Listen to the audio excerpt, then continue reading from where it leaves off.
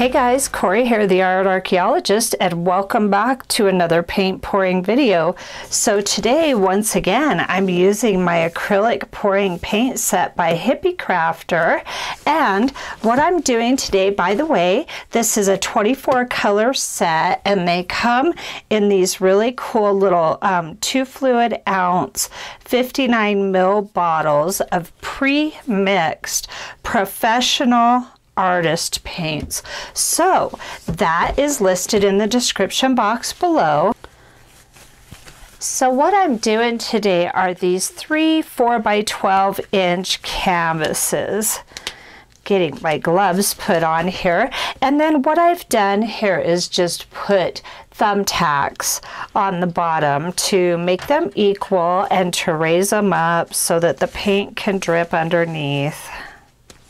The colors I've chosen to do today for this set, and I'm going to be doing this all as a cohesive set together. I'm going to be using the Hippie Crafter Metallic Gold and their Mars Black. Those are the 2 colors from them I'll be using. And then I mixed up a bunch of my white, and I get this at Michael's. This is Artist Loft Flow Acrylic. It's still pretty thick though, and now that I'm getting my poured paint groove back, I remembered that I don't the only time I want to add water is if I'm using a blow dryer, and today I will not be using a blow dryer, so that part will not be necessary. But what I did was I took my Floetrol. I love this product. I used to use it all the time as a faux finish artist, and it is, what this stuff does is it's a paint extender. It keeps the integrity of the chemical makeup of the paint while thinning it out. So it gives your paint flow and it protects your chemicals. So I have mixed these two 1 to 1. I added the tiniest bit of the Blaster silicone lubricant. Now these do not have any cell making additives to them, which I actually love because I want control over the cells. Sometimes I don't want cells at all. And while these are drying, I'm going to show you a few sets that I've done in the past. So I'm going to just start with one, and then we'll keep moving forward. Here we go.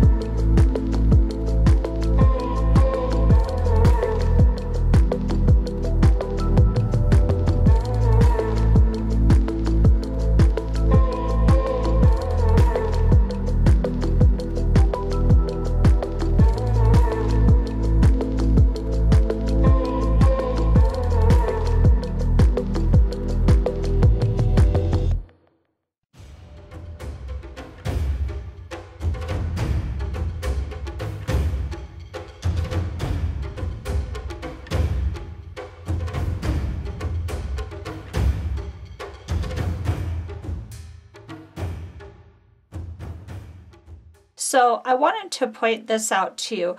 This is my absolute favorite poured paint artist, and it's hard because there are a lot out there. But this gal here, Rinsky Downa, and I could be mispronouncing it, but she is where I learned about the hair dryer technique. And I've always had to do my paint a little bit thinner to accommodate that technique. Now these were before I knew about the hairdryer, and they were a little thicker. So if your paint's a little thick and your hairdryer's not moving it, take it as a lesson learned, but don't throw away your progress. Just grab a spreader and you can spread the paint a little bit. You don't want to do too much because you'll get mud. And then you can also tilt. These were made with black, burnt sienna, and turquoise. And I made these so long ago that I could not even tell you what brands I used. It's all acrylic craft paint. And I'm hoping you can see the intricacies of these. They're lovely. So like I was saying, these were done before. I did these for a show, for an exhibit that I had a few years ago. And I'm going to go ahead and explore this technique with the Hippie Crafter paints. So look for that in the near future. I'm going to show you in a sec. To my right, you can see a little of it. I've got some more of these canvases. These are really nice canvases. These are 4 by 12 inch. And the sides just come out gorgeous. In order to get really good sides like this, you want to pay attention to getting a lot of paint on your sides when you first do your initial. Now what I did with these was I laid down a base color, and then I did the other colors and poured them and spread and tilted them around. But you want to make sure that your sides are wet in order to give that paint an avenue to flow. Now, here's how this comes. These are Artist Loft canvases, and I get these at Michael's. And the thing that I've noticed about these every time, and I'm sure you can see it, you see that how the canvases are warped? So what you want to do, all is not lost. In fact, there's a very easy fix for this. You just want to take these all out of the package, of course, and then I soak the back side with water. I get a bunch of water in there with just an old paintbrush, an old chip brush, something a little wider than this, and I really get that water down into the fibers, and you want to get into the crevices of your canvas, because what will happen is when that, and then I let it sit overnight, and then it will dry and it will stretch all of these taut. So this is a very easy fix. The only problem with it, and it's quite aggravating, is that you have to let it sit overnight if your canvases are like this. So when I go shopping for these, I rarely find any that don't have this issue, and I think it's a packing and a shipping problem is what I think happens. So just get to it, get them unwrapped, get them saturated with water, and then the next day you'll be ready to go. So I wanted to show you 2 more sets that I've done. And this really is before I was serious about my channel, and I had amazing, lovely results. Now the thickness of this paint here is the same consistency as the Hippie Crafter paints. It's a little bit thicker, but you want it to be a little even too thick, because if you do the hair dryer method, your first coat is going to be the most important. And I could really say that about whether you use the hair dryer or not, because when you spread, you want a first coat down to give these paints something to be able to give them, you know, be able to make them travel. But aren't these beautiful? This reminds me of ice cream. This just, it makes me want ice cream. Chocolate, vanilla, and strawberry. I had done a little bit of the silicone in my white, and that was the only color, I believe, that I added silicone to. And I wish I could tell you guys the colors I used on these. But my secret is don't go over 5 colors, and I think that works really well, because then you can tip your canvases. These were tipped. These were only spread and tipped, okay? And 5 colors to me is max. I have never done a dirty pour like you see where they put all the colors in a cup. I think it's amazing, and I've just never gotten around to doing it. I may do it in the future. I really want to do some more like this. So here's this set, and then I've got one more to show you here.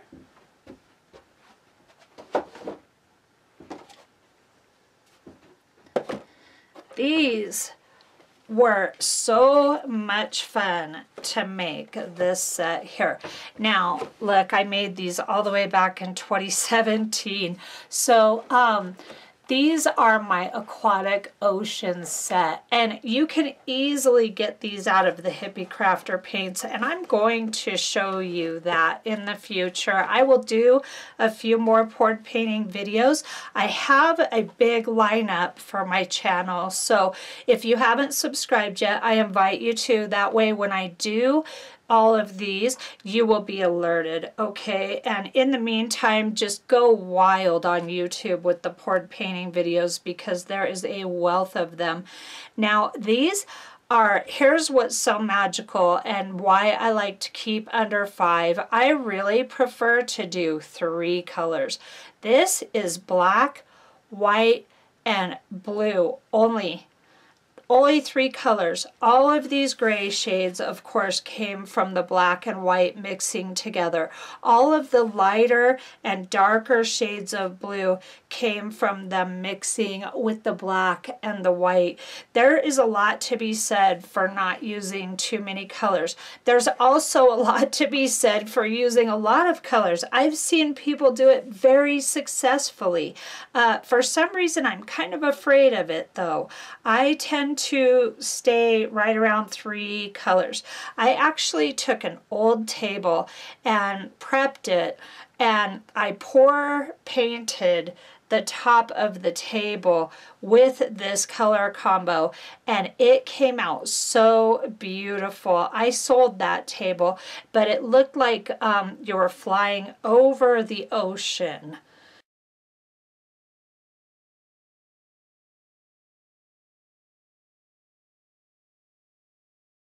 Looking down on the ocean. That table came out so cool. So these deep-sided canvases really do give you an opportunity to make your piece of artwork a 3-dimensional marvel, really. I love these deep-sided canvases.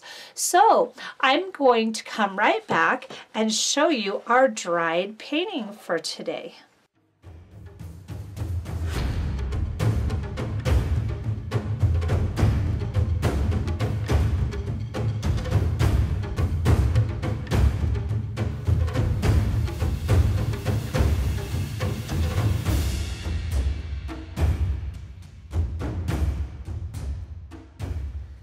Okay guys, so I got a new microphone and I went to plug it in and it's not working, so I'm gonna have to go back to the old school bad sound quality. I apologize. Here is one I went ahead and did, and I wanted to show you the difference. It's a massive difference between the two. You get so much more depth and just interest in your piece when you add that top coat. So there's that. So let's just go ahead and do this. I keep it very simple. I just put some of this Duraclear right on the piece itself. Now you want to use a smooth brush like I'm using.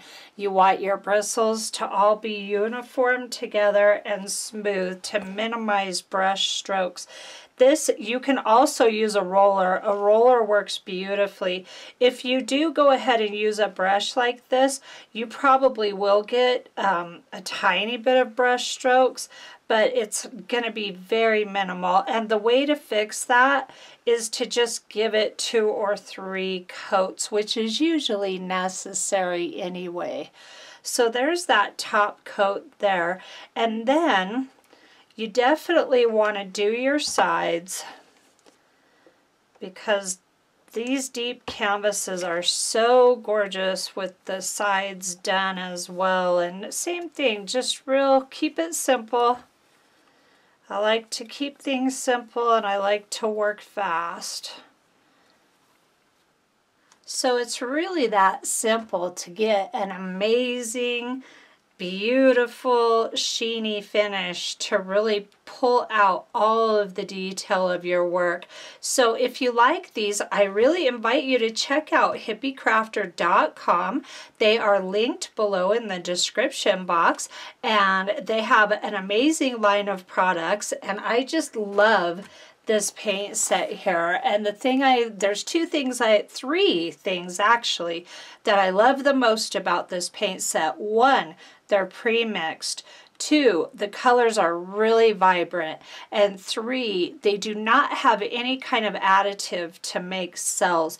I want to have control over that myself. So I'm really glad that this kit does not have that in it.